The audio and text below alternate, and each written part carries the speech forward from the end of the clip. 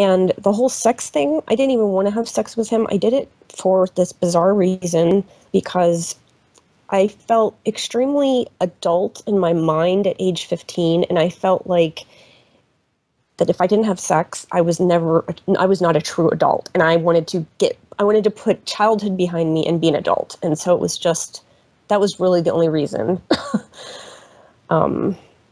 Right. Okay. I don't. And you understand that growing up without a father, that is the natural pattern, right? You generally epigenetically tend towards being R-selected, early promiscuity, lack of boundaries, and a desire to latch onto a man or a boy, I guess, in this case. Mm-hmm. So that is the effect of growing up without a father in general. I've read about that, but I don't understand the reasons why. And that's what I'm hoping to get to in this conversation and hopefully help other girls without fathers, because I don't want this to happen to another woman. Right. I just don't understand the psychological reasons. I don't get it. Well, it's not just psychological. It's epigenetic, which means it's biological. Oh. Like in general, girls who grow up without fathers, they get their periods a year earlier. Okay. Than girls who grow up with fathers.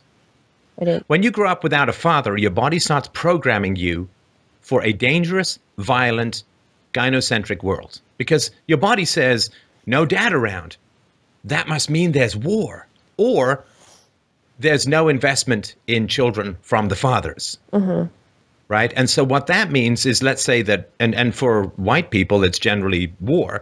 So your body is like, okay, so there's war going on, there's famine, there's disease, there's something that's taking out people randomly. Okay. So what I'm going to need to do in order to reproduce in a dangerous or unstable or uncertain environment, you try and have kids as soon as possible. Wow, I didn't know that. It's quantity over quality. And when animals are in danger, they generally tell, like prey species, like rabbits, they have tons of kids because they can't tell when the next hawk or fox or wolf is going to come along and just eat them up. So they strive to have sex as early as possible, as often as possible. They have as many kids as possible, and they almost invest almost nothing into those kids because it's just, just like it's the tadpole or the oyster, versus the polar bear or the wolf or the predator species. Have far fewer children, and they have to teach them how to hunt. They have to teach them, they have to really invest. Right. And so if you grow up without a father, you grow up with the characteristics of a prey species, which is early compulsive sexuality, early menstruation, boy craziness. Yeah. And it is a wild, I'll give you some of the facts, and, we'll put our sources. So fathers, we emit pheromones, which is not just Latin for Indian food fueled farts, but these are airborne chemical signals, right? And airborne chemical signals called pheromones, they trigger physiological and behaviors, right? Right. Male pheromones have different effects on young females.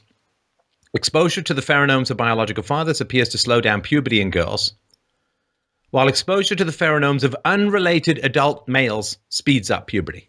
You understand? Yes. If your dad's around, puberty slows down, comes later.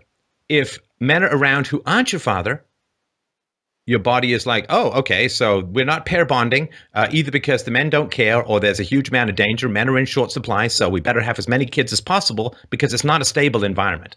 If there's no dad around, it's not a stable environment, and your body responds. Now, you were appropriately. A recent Australian study found that having older brothers can also delay the onset of puberty in girls. The more older brothers a woman has, the older she is when she gets her first period. You, of course, were an only child. Right. Boys whose fathers are absent are more likely to reach puberty at a later age. That's the opposite of girls. Despite reaching puberty later, they are more likely to become fathers at an earlier age. So it's biology, and it's our genes struggling to understand the environment and to adjust our reproductive strategy appropriate to the level of stability in our environment. Does that make sense? Yeah, and I'm glad I'm talking to you because I didn't know this. I never heard of this. No, of course. I mean, there's lots of reasons why we don't know this stuff. So after accounting for a set of parental involvement variables, adolescents living with two biological parents were significantly less likely to transition into sexual activity when compared to adolescents from all other family structures.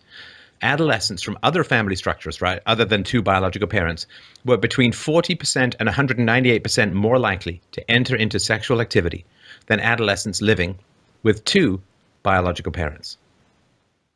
Wow. Now, we'll get to this crazy boy in a sec. Okay.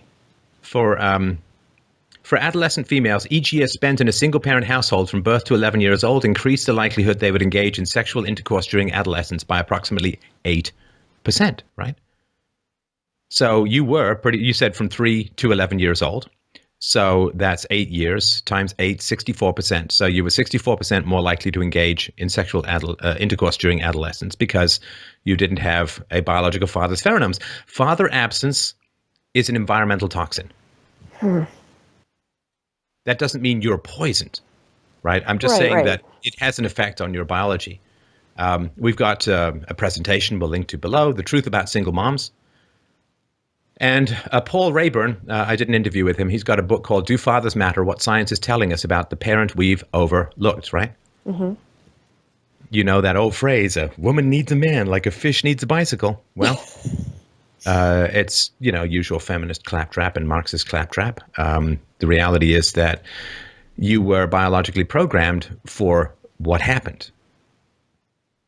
That doesn't mean that there's no choice, no free will. It's not an inevitability. But certainly in the absence of this kind of knowledge, it's even more likely that this is going to go down, right? Right. And unfortunately, because this is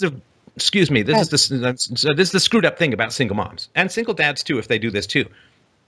If you are raising a child without a father, what you need to do is look up the effects of raising a child without a father, so that you can teach your children about the risk factors involved in being raised without a father. And the risk factors are enormous. Yeah. Criminality, promiscuity, getting involved with unstable people like this 15-year-old stalky lunatic fellow, drug addiction, alcoholism, cigarette smoking, wide variety of dysfunctional behaviors, antisocial behavior, all of these associated with growing up without a dad. This information has been out for decades. Single moms are not doing the 10-minute Google search to say, no parent, no daddy around. I wonder what effect that's going to have on the kids. I better find out. Oh no, we're all just concerned about ALAR in apples and BPA in bottles, but we don't ever look up what happens to children without fathers. Right. And I'm sorry that your mother didn't do that. I'm sorry that my mother didn't do that. But these seem to be the facts.